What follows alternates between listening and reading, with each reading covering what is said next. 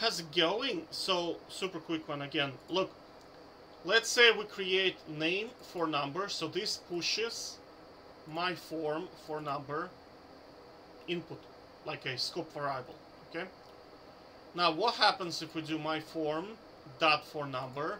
So we're now pushing ng model into the my form object. You will get a warning from Angular not to do that. It's very, very bad idea because you are messing up the way the form works.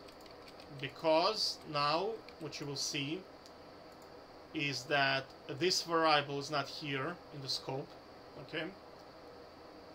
And if you go into my form, where's my form? Yeah, there it is, my form. You see, this variable is technically here, but it's treated as a standard ng model. So you do not have all those form elements like is it dirty, is it pristine, is it field, is it valid. So Angular does not like when you do that. So I'm just saying that just don't do it at all. Okay? Now you can push something like this. You see for name scope. I pushed where did I push it? Yeah, my name for name scope, but it's different name to the form element. Well, to the form object.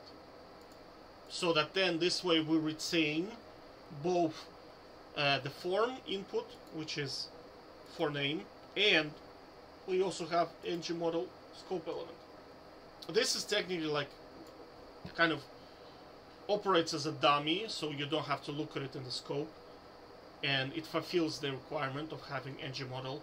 But generally, do not name them the same names, otherwise you're gonna mess up the way Angular works. It can, I have no idea, but it gives you warning. It can probably lead to infinite hoops, like loops, because Angular as a framework is very prone to infinite loops. It's very slow, that's why it has so many watchers, and that's one of the problems, is you have to watch out for stuff like this. Okay, take care, bye bye.